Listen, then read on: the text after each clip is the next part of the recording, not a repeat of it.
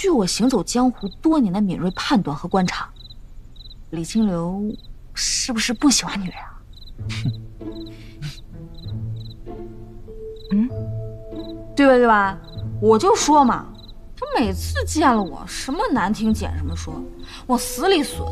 我们出来混的也要给3分情面，好歹我也是个姑娘嘛。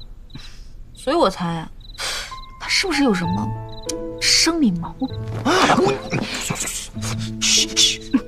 不会不会，说你变态就对了，这正好是他内心的真实想法，再了解一下，再了解一下。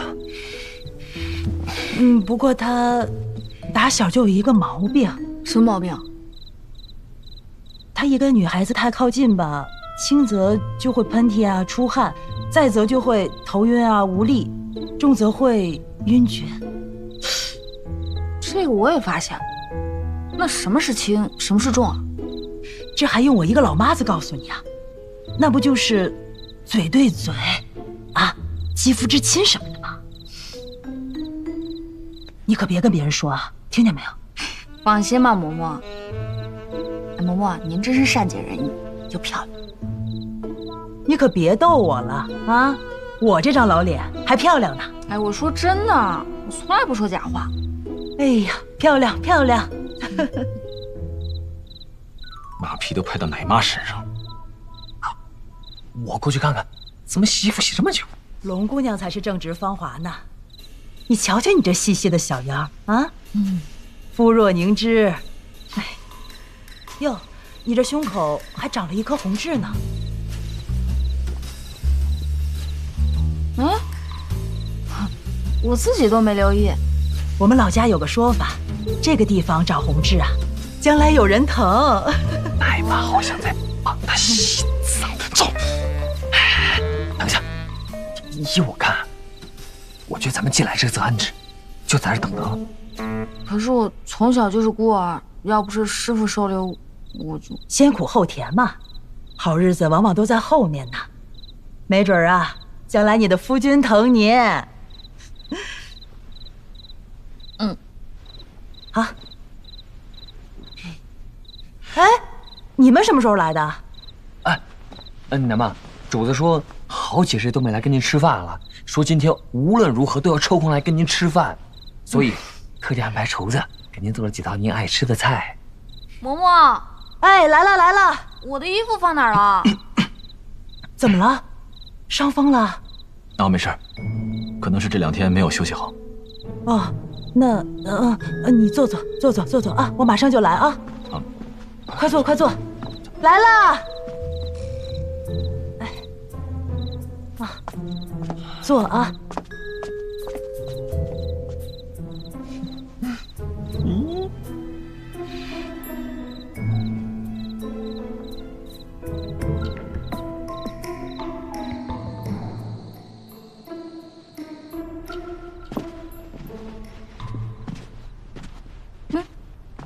你们怎么来了？主子说每个月都要来跟奶妈吃顿饭。一桌子的素食，看了都手疼。哎呀，他们都是为了将就我，改明儿我单独给你做好吃的啊。吃饭吧，吃饭。来。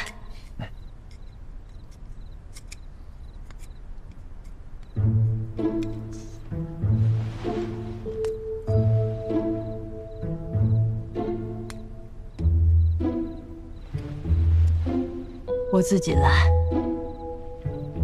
你手臂好点了没有啊？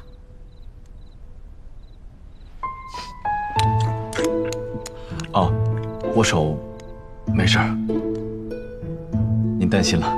听说你受伤了，没去包扎就去救火，以后不许这样了，听见没有？是。吃饭。扑火前已经受伤，难道是在仓库救我的时候？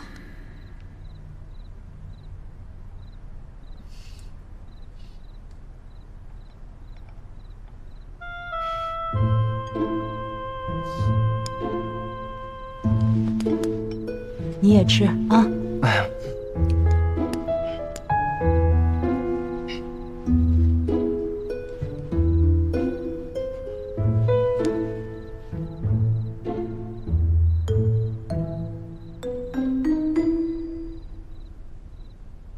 你干嘛啊？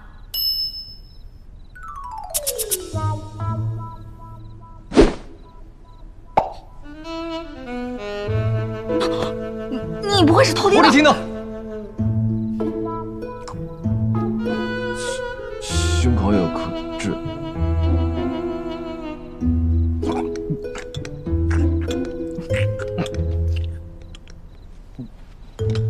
嬷嬷，我吃饱了，你们继续。哎，你这孩子，这……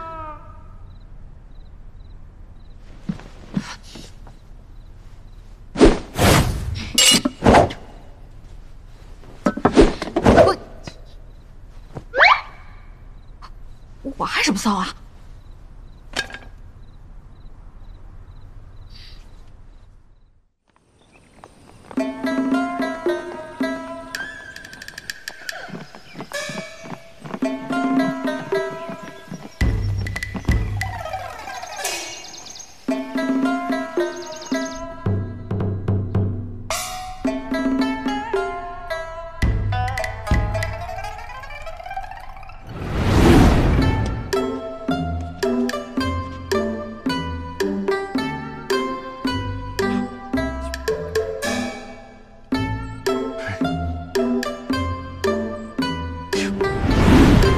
你瞧瞧你这细细的小腰，肤若凝脂。哎，你这胸口还长了一颗红痣呢。你不会是偷听的？我只听到胸口有颗痣。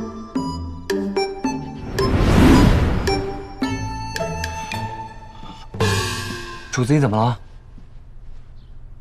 没怎么，只是莫名的觉得有些头疼。哎呀，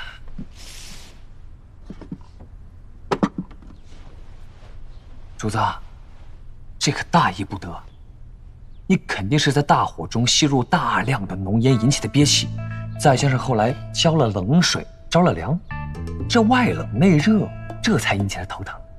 严大夫出的馊主意不奏效，又准备号脉问诊，当江湖郎中去了。主子，我有一句话不知道当不当讲，那就不要讲。那不讲我说吧，因为您不懂女人，您对她不能像对我一样一板一眼。你看昭王殿下，那套路花招层出不穷，这个女子交往之事啊，就得多学多问。